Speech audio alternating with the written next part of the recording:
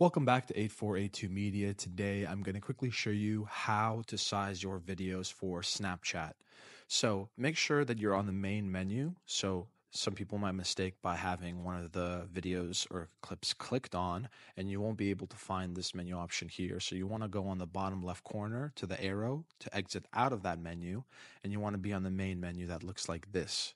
So when you're done editing, scroll to find aspect ratio, and it's right on the bottom.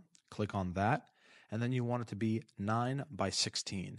That 1:1 Instagram is for the Instagram photos, but for Snapchat, it's always going to be 9:16 where that TikTok emblem is. We're going to click the check mark on the bottom right corner, and then now you have successfully added the correct aspect ratio for Snapchat.